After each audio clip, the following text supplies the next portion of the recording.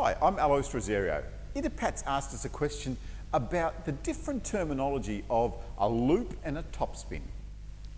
I think of a loop as being a slower, spinnier ball, but other people think of that as just a topspin.